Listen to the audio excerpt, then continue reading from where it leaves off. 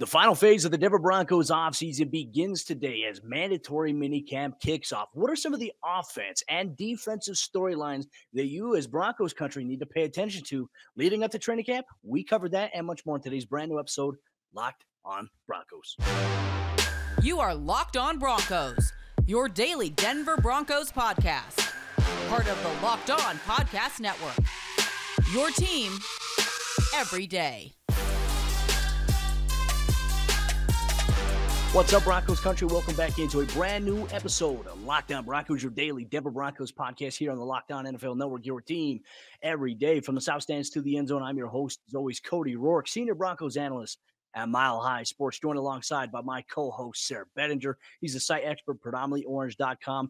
We also cover the Broncos for the Locked on Network and on News. Broncos country, once again, thank you so much for making Locked on Broncos your first listen of the day. It goes perfectly with your morning cup of coffee, your morning workout, your morning commute. So thank you for making Locked on Broncos your first listen every single day. Sayre, the Broncos' final portion of the offseason program begins today. 3 days of work with mandatory minicamp today, tomorrow, and Wednesday at the UCHealth Training Center. And then the players are off setting the table for training camp. And a lot of the storylines we're going to be talking about today are going to be storylines that will be ongoing throughout once we get to training camp through the preseason and even leading up to the regular season, my man.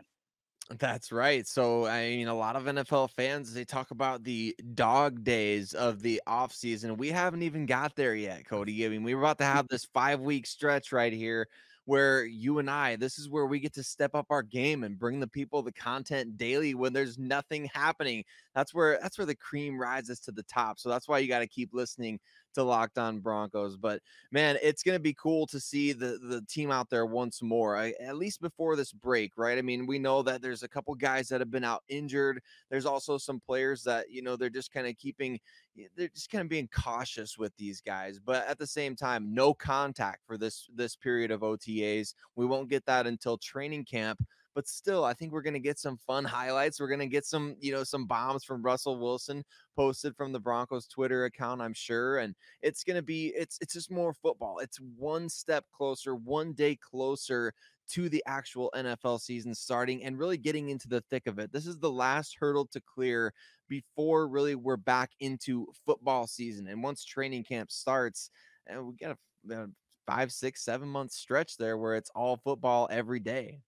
We're into the thick of it, as you mentioned. Our Broncos country is excited because they're just about 6 to 7 weeks away from being on the berm in Dove Valley, which, hey, I'm excited for them as well. And I can't wait to interact with a lot of Broncos fans out there at training camp here this upcoming summer. Some storylines to watch before we get into some of the rules of mandatory minicamp. What's different from organized team activities is that keeping an eye on injured players. Now, last week, Jerry Jeudy aggravated his groin, as Nathaniel Hackett had mentioned, saying that they were precautionary with him initially when it had happened, and they'll have to wait and see whether or not he'll participate. So as of right now, like today, we have no idea whether or not Jerry Jeudy will or will not participate in today's mandatory minicamp. He will be there, but will he participate is another question, which I think is something that if you're the Broncos and if you're Jerry Jeudy right now, you have to ask the question, Sayre, if Jerry feels like it's going to bother him a little bit, is it worth him going out there, running routes, cutting, doing some of the same stuff he's been doing in organized team activities?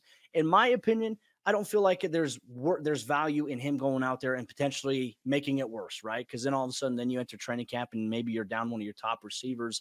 I think that at this point in time, it's good to give him some rest leading up to training camp. But then again, we'll see how his body feels here today. So there is that. No Randy Gregory he will be there, but he will not physically participate, and we'll wait to see what his status will be for training camp there.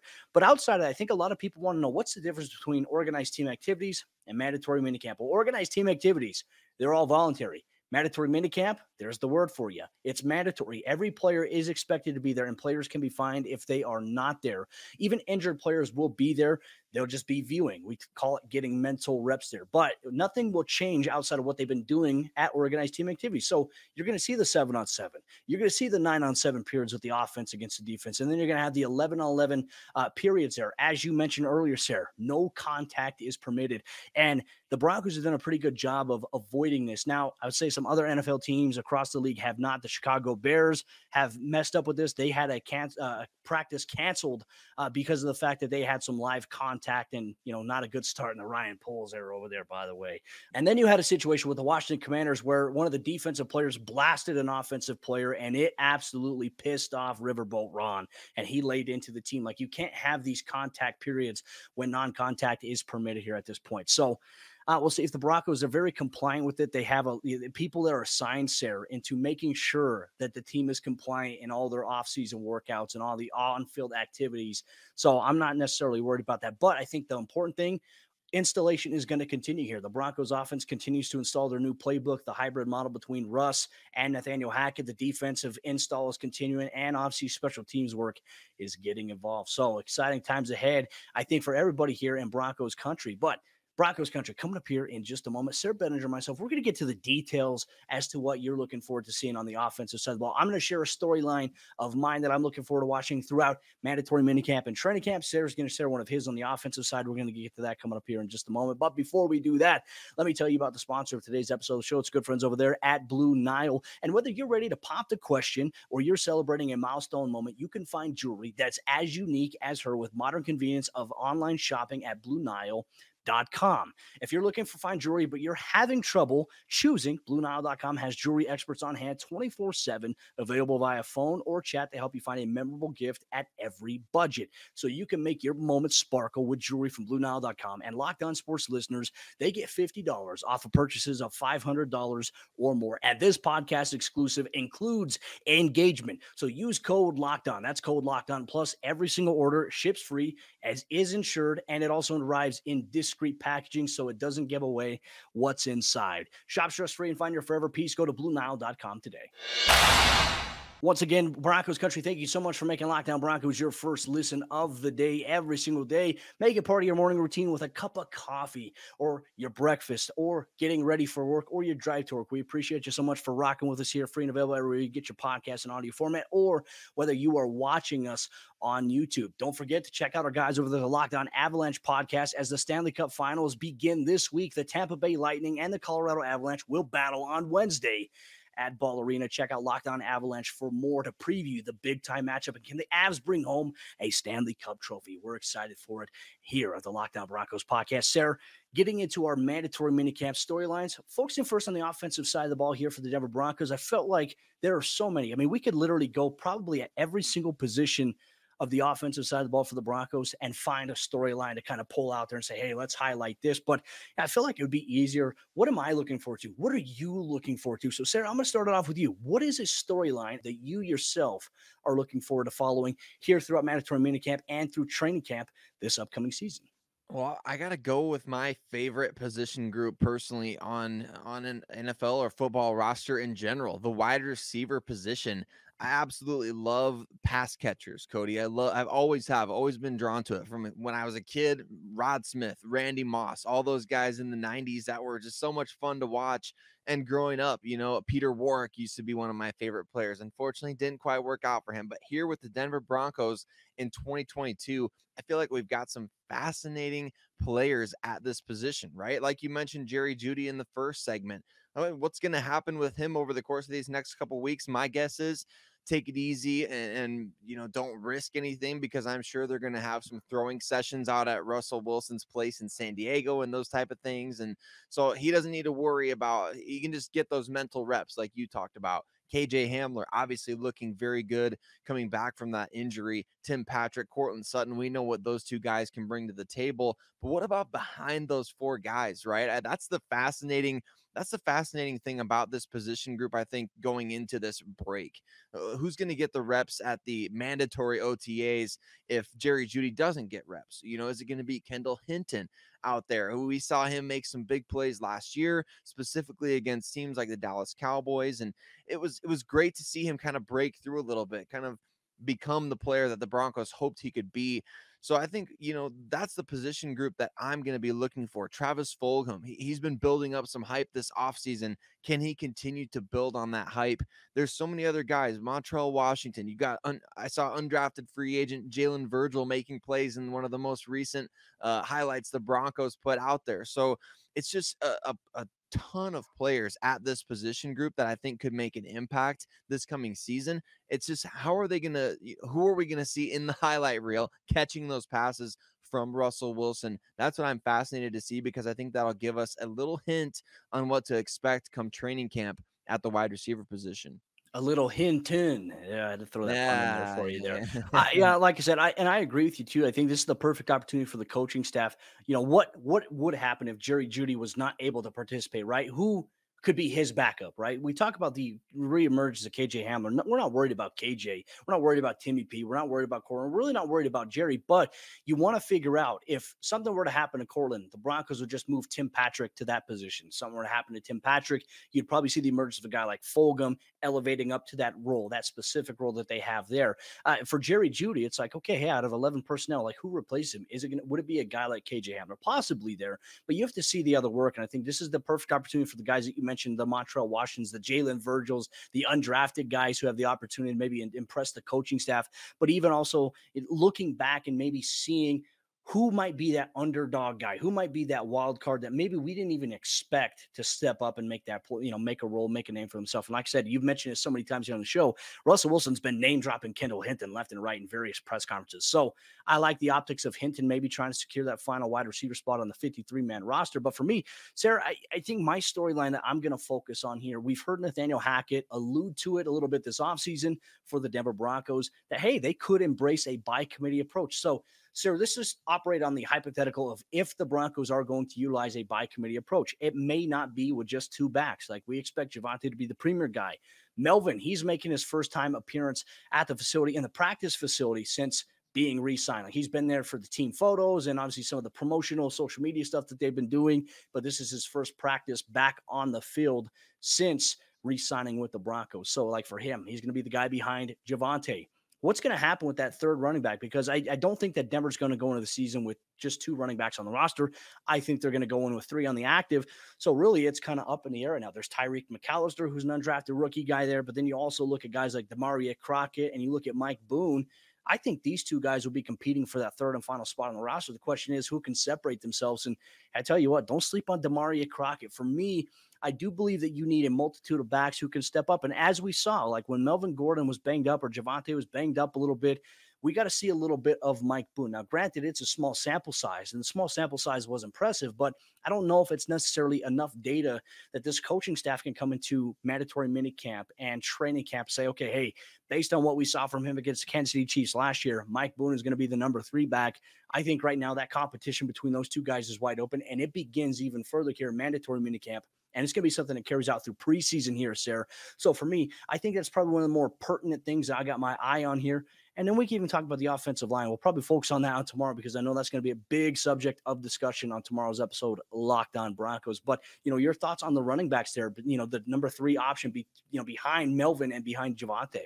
Well, I'm glad you mentioned Demaria Crockett, because I'm not trying to read too much into these highlight videos the Broncos are posting, but I did notice Demaria Crockett was one of the guys that caught a pass from Russell Wilson in a Broncos highlight reel that they posted, which I don't think is nothing, right? I think that you're getting a guy out there to see that. To me, would indicate that maybe is he the running back 2 behind Javonte Williams as of right now. That wouldn't surprise me based on the fact we saw more of him, even if it was on special teams last year, than we did Mike Boone. Plus, there's the financial aspect of that. And I also think, just digging more into Demaria Crockett and his pre-draft metrics, just the way that he came out of Missouri with just a big stocky build, like a traditional running back in the wide zone offense. But not only that, he's explosive. He's got some pretty dang good speed, and he has a little bit of experience with this coaching staff. Cody, we talk all about just the connections that some of these players have to the coaches on the staff. Demaria Crockett was once a member of the Green Bay Packers with Nathaniel Hackett as their offensive coordinator. So, I mean, it's all about who you know, and these 5 degrees or 3 degrees of separation or whatever it is. But in the NFL, those kinds of things can really matter. So you get a guy like we've mentioned, Travis Fulgham has those connections as well, or Demaria Crockett, who comes into camp, and all of a sudden Nathaniel Hackett and Justin Houghton, they're like, wow, we had that guy in Green Bay. He looks really good now. He looks really explosive. He looks like he's grown a lot. He looks like he's got a lot better, and he has some familiarity with the system. I could definitely see that being a thing. And especially because in the wide zone offense, how many times did we see in the Mike Shanahan era and the Gary Kubiak, you put a running back out there, they could basically just walk to 1,000 yards, right? I mean, it's all about having patience. It's all about reading those blocks, and it's all about making one cut and getting upfield. Damari Crockett is a 220-pound back with 4.5 speed and big time explosiveness who can get upfield in a hurry. And I think in the wide zone type of offense, he could have a lot of success. So I'm with you on Damari Crockett. I'm on this train. I know he might just be the third running back on the depth chart, but that kind of depth can really make a difference over the course of a season. When he's been there all offseason too, especially with organized team activities, like he's been on the field when Melvin Gordon simply has it. And look, nothing against Melvin Gordon, but I'm saying like missing out on those reps in a brand new offense, Sayre, I mean, it makes a world of difference, I think, when you get to training camp and you got young guys behind you who are chomping at the bit, and especially for like Melvin's on a 1-year deal. Like we've seen more shocking things happen in the NFL. Like what if the Broncos were to release him? What if they were to look to trade him for the season? Like anything is possible at this point here, but who knows? Who knows how it'll go here for this Denver Broncos team, especially at the beginning part of mandatory minicamp. No contact, as we've mentioned, but these storylines are things that will fester and build throughout the training camp process and throughout preseason, right before decisions are made or roster cuts before the regular season begins. Broncos country, Broncos football is almost back. But coming up here in just a moment, we're going to talk about the Broncos defensive storylines to watch, including the edge rusher rotation. Could Nick Bonito work his way in with the first team? That's something we discuss, we debate, we ponder, and much more coming up here in just a moment. But before we do that, let me tell you about betonline.net, the sponsor of today's episode, Lockdown Broncos. And betonline.net is your number one source for all your betting stats and sports information. You can find all the latest sports developments, news, and odds, including this year's basketball championship matchup, the NHL hockey conference finals, not to mention Major League Baseball, and of course, all things with the latest fighting news of the MMA and UFC, plus boxing is included in that as well. BetOnline is your continued source for all your sports wagering information, including live betting, esports, and more. So head to the website today, use your mobile device to learn more about the trends and the action. BetOnline, where the game starts. As we jump into the fourth quarter action of today's episode, Lockdown Broncos. Once again, Broncos country, thank you so much for tuning in to today's episode of the show. We're available on every podcasting provider, not to mention you can watch us on YouTube, on your phone, on your computer, or on your television. You can interact with us on Twitter at Cody Roark NFL, at Sayre Bedinger, at Lockdown Broncos. We always look forward to the interaction we get on YouTube as well from everybody in Broncos country. Now, shifting our thoughts here to the defensive storylines to watch for Broncos mandatory minicamp this week. Sayre, I'm going to start things off with a guy that we've talked about a lot, and we heard from Patrick Surtain last week, who had a lot of high praise about Michael Ojemudia and the plays that he's been making, which kind of made me think, okay, hey, could we potentially see Michael Ojemudia get reps with the Broncos first team defense when they go with their dime look? Now, it has been rumored that they're going to be looking to play a little bit more of an even front out of the dime package this season. Well, Cody, what does that entail? Even means that there's an even number of down linemen on the defensive front there. So keep an eye on that. So that would mean that the Broncos would be running 4 down linemen. So ideally, you probably factor in a defensive tackle, could be 2 defensive ends and 2 outside linebackers. The Broncos have all the different options that they could work with. 1 inside linebacker, and then 6 defensive backs, your 2 outside guys, your 2 safeties, and your 2 slot defenders, who we believe that if the Broncos are going to be playing a lot of dimes there, maybe kind of begs the question, are they looking for guys inside the slot that can play against the run, be that extra help, especially if you have a 4 down lineman front there, you can have extra protection on the edge with those guys playing inside the nickel or the dime. We call it the slot there. I mean, that's an interesting thing there. And can Michael Ojemudia potentially take one of those positions? I think he can, right? I mean, that's exactly what we've been hoping for. We've been hoping to see some of this versatility from the whole defensive backfield. I mean, there's been talk of, and not from the Broncos end specifically, but talk of like Caden Stearns playing a little bit of cornerback, or Pat Surtain moving in and playing dime or playing nickel, and Ojemudia doing kind of similar things. Damari Mathis, is he going to make his initial impact with the Denver Broncos roster as a nickel defensive back?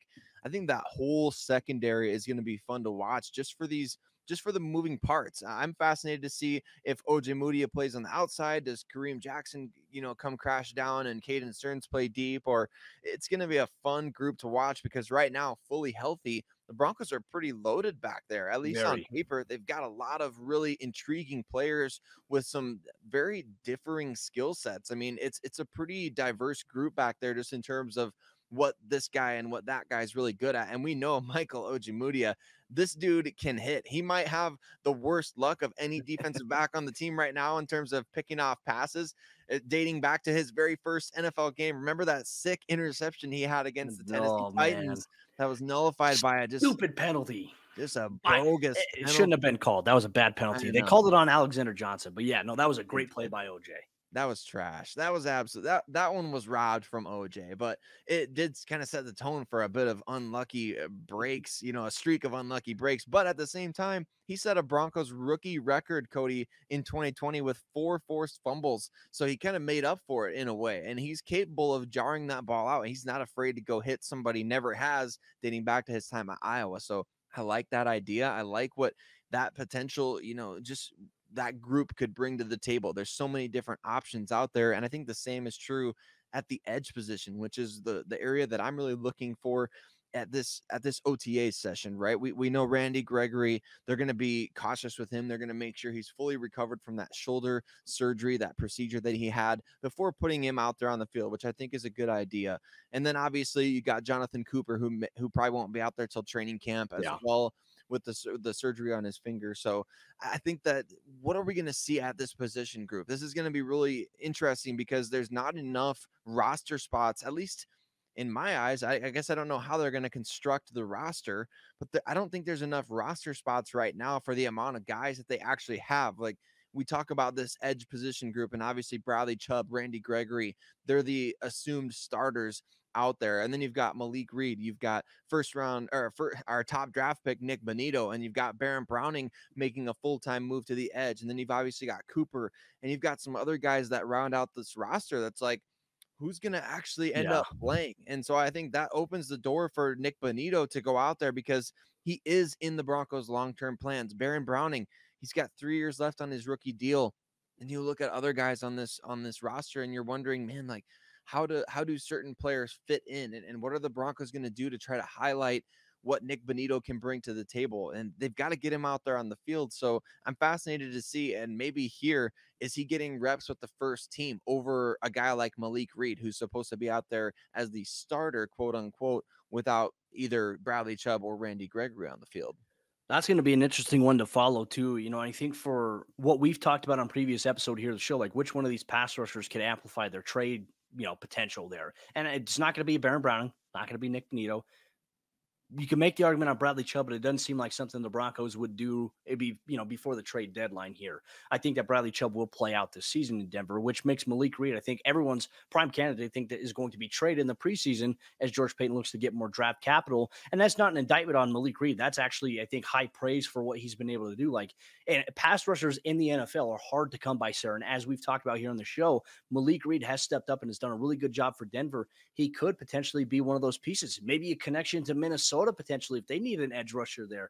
But, some of George Paton's guys in that building are no longer there. So we'll see how that kind of formulates. But I can't help but think that in the regular season, if everything goes maybe how I envision it may go with the edge rusher position, I imagine we're going to see a lot kind of like the Super Bowl 50 defense, right? In terms of when they had Von Miller and DeMarcus Ware as the key starters, they would send them on a majority of the plays, and then they would switch both those guys out. Like both those guys would come off the field, which is kind of scary. Like as a D coordinator, it's like you really want to take two of your best pass rushers off the field, but you can maybe replace them with guys who are a little bit faster or have like the speed element to them. Guys like Nick Bonito, guys also on the other side like Baron Browning. Like I imagine those two guys will be on the field together a ton this season in certain situational packages, while maybe Gregory and Chubb do get the start here for the Broncos. But yeah, I mean, I agree. I think it wouldn't hurt for Bonito to get reps with the first team, because then he can see maybe how he fits in on the defense, how he can play off of the guy next to him, how he can play off the guys behind him. And that's something that even Malik Reed has said this offseason. Like for me, he said, one thing I learned last year is at my position, I have to know what the guy behind me is doing. I have to understand where everybody else is moving on this defense to know where I need to be at times.